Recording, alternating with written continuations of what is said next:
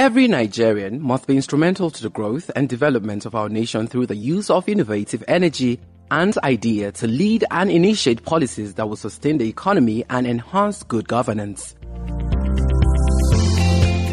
With all the financial turmoil facing the world, it has become pertinent for exchange of new ideas that will enhance good governance. Please subscribe to our channels, listen to our messages and engage with us. With your support, we can transform the lives of all Nigerians. Welcome to the Season 2 of the NESG Radio.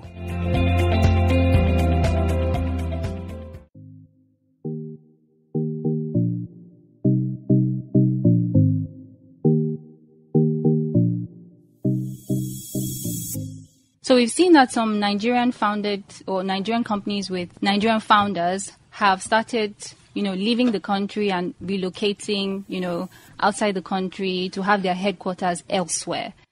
Do you think this has to do with the policy environment? Not to mention any companies in particular, but why do we see that some companies are relocating and finding their headquarters outside of the country? Is there something the government should be doing? In terms of, is it a policy environment situation? Is it an interest rate situation? Is it an uncertainty situation? Why are we having companies leaving? Okay, we can say it's uncertainty generally. And what are the uncertainty? We have macro uncertainty. We have social unrest, insecurity. So when we look at macro uncertainty, interest rate is uncertain, exchange rate is uncertain, and you don't expect me to remain in a country where I cannot tell you what the next exchange rate is if I'm into a forward market. I can't tell you. Then you also look at insecurity of lives and property. You are in a place where your property is at risk. When they say your car is parked at owner's risk, that's where we are in Nigeria. So everything you do is parked at your own risks. You can't hold anybody responsible. So even if you have a security officer at that point where your property is, and if anything happens, you can't still hold that person responsible. So people are looking for a place where their investment is safe, both physical and non-physical investment, where it is safe and where they are sure of the macro environment, where they are sure that I don't have a policy today and tomorrow is changed overnight. Policy reversals. Exactly. Essentially, when you look at recently, we were talking about the fuel subsidy will be removed in June this year, right? And all of a sudden the government said, we are not removing it till further notice. Yes. I think 18 months. People have actually planned that, okay, this is what is going to happen, and they've made their plans based on that. And just all of a sudden, you called it off. It means they have to go back to the drawing board. So issues like that are things that's making some of our own companies move their headquarters somewhere else where they have, in quotes, a safe haven. Okay, so in addition to what Faith has actually explained, so if you look at our report, so we also actually identified some key events we actually observe would impact the Nigerian economy in 2022. And we actually used some of these events to actually drive some of the scenarios we have. So for example, we had here as the first, proposed removal of fuel subsidy. So that was planned for the ending of February 2022. It was planned alongside the implementation of the Petroleum Industry Act that was signed last year. So when you look at this, some companies will have started positioning their investment, and this investment will come in as FDI that will have helped create jobs, have helped achieve some level of sectoral stability across growth. Some of these will have been issues that will have. So you making a decision, extending it for the next 18 months, 1 year and 6 months. So no investors would like to come into that environment where clear policy uncertainties or risk are obvious. Like policy risks are clearly obvious. So we also identify issues around implementation of the new development plan. How lofty development plan will have been, but the level of policy inconsistency, willingness to follow through, the non-willingness of government to follow through some of their plans, so would make people even doubt implementation of this plan. We also move forward to identify the completion of Dangote refinery. It has been on. I think this is probably the fourth time we'll be mentioning, or the third time we'll be mentioning this launch or completion in our report. So for people positioning towards the downstream or midstream sector of Nigeria, so these are clearly some of the issues that we'll be looking at. Just as Faith mentioned, we have issue of rising insecurity across the country. So this affects inflation, this affects domestic production of goods and services. So it is cut to them. Then a big one, like the big elephant in the room, is the issue of forex shortage, foreign exchange shortage, and persistent backlog of demand. So just like I've mentioned earlier, my concern would be if I should bring in my X billion dollars into this country, how visible is it for me to withdraw my capital from this country when I am willing or when I like to do so? So these are core issues we actually identify across other issues. And like we have mentioned, these events or these issues are what are the key drivers or would be the key drivers of Nigerian economy in 2022. And they would actually influence investment. They would influence sectoral performance, especially those sectors that create jobs. They would influence the level of inflation that would have erosion of purchasing power of people, which will also translate into drawing more people into the poverty cycle. It will affect businesses. A lot of businesses will close down. So it might affect unemployment. So I think by the time we look at our forecast number, it also speaks more to this. In addition to what Shaks has said, let's talk about the big elephant, the forest shortage. Now, what is the implication for investors? If an investor is bringing $1 into Nigeria, it means it will convert to Naira, right? Yeah. Before you can spend and do any other thing. So at conversion, let's assume we are using the BDC rate, which is about 570 Naira. You want to spend, you spend and you do everything you want to do. Let's assume you want to close your business at the end of the day and exchange rate has depreciated to 600. So you convert your 570 that you got, you want to convert it to dollar. It's not up to $1 again. Yeah. So it means the value is eroded just by bringing. So these are some of the risks that investors are looking out for. If I'm unable to make profits at conversion to the original currency, the value is lower than what it used to be. So investors cannot take such risk, such uncertainty. Then when we look at the numbers for the projection, basically, we look at three scenarios.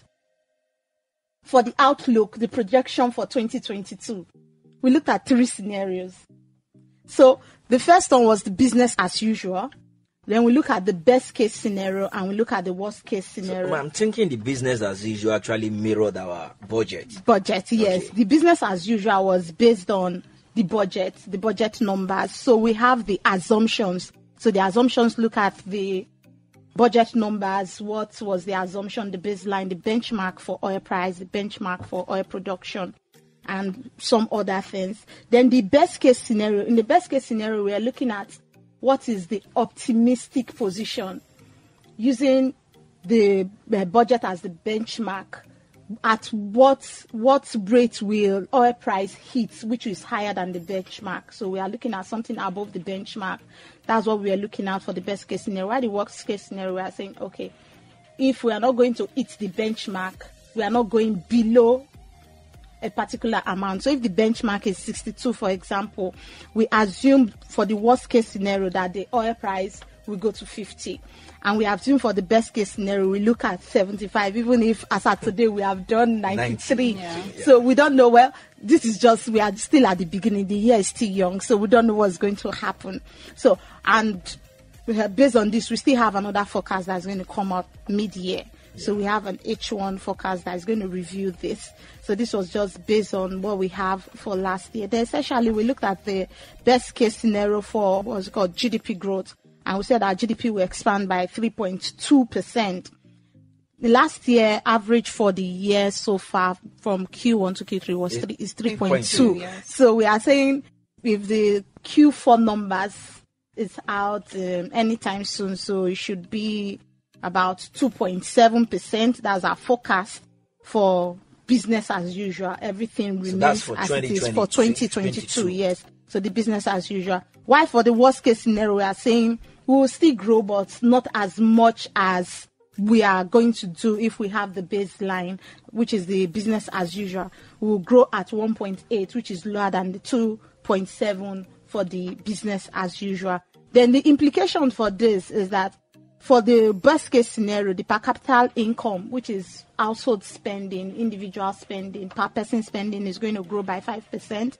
And we also said that government debt is going to increase by 11%. That's so much. So exactly what are we looking at? Are we saying that it's going to be worse than what we have now?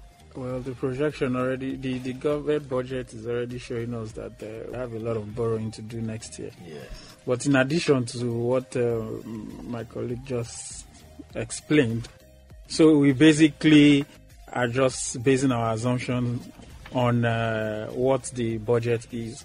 So in our business as usual, it is the government is able to achieve its budget. If the government is able to achieve its budget, we are saying that the economy for 2022 will be growing at 2.7%. This is not just putting the number out, or a lot of people will ask, why are we having 2.7 instead of when we already did 3.2 in 3 quarters in 2021? Are you saying that the growth will reduce in 2021, even if the government is able to achieve its budget?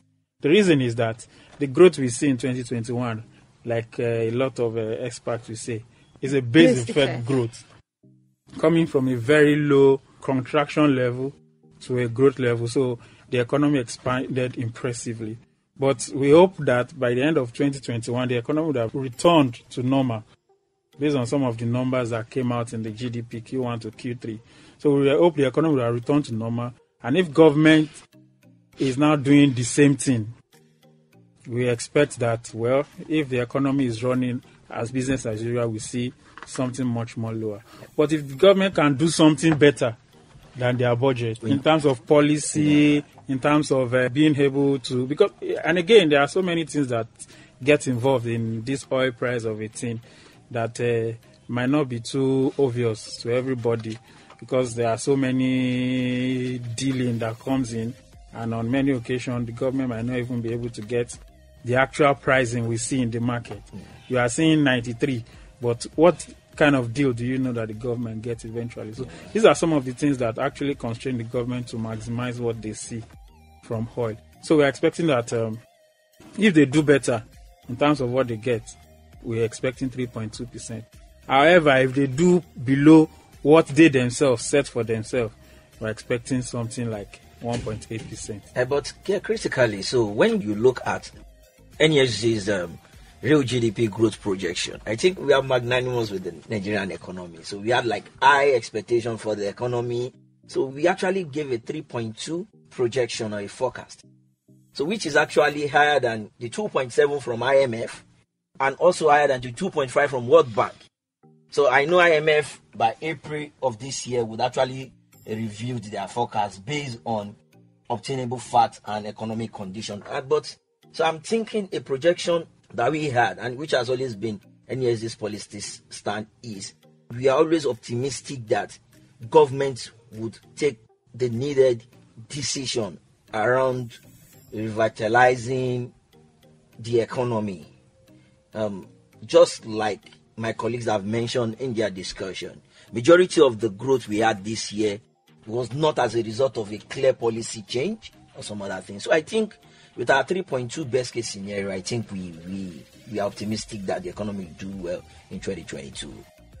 Great. Thank you, guys. I think we've gone very much in depth of what happened in the Nigerian economy 2021-2022. So we see some upsides in 2021. So we see growth picking up. So in the first 3 quarters, we had about 3.2% economic growth. And we see inflation also tapering. So it was quite high in the first few months, but we see the inflation numbers coming down.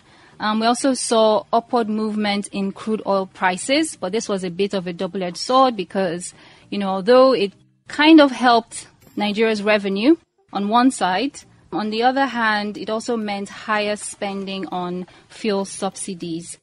You can get the report at www.nesgroup.org www.nesgrid.org/outlook 2022. So that's www.nesgroup.org/outlook 2022.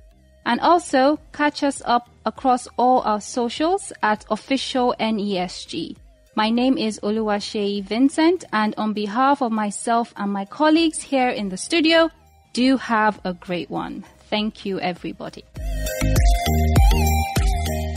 Thank you for listening to our content today. Remember to subscribe to the NESG Radio. Follow us across all social media channels and visit our website www.nesgrid.org/NESG Radio. NESG, in the national interest.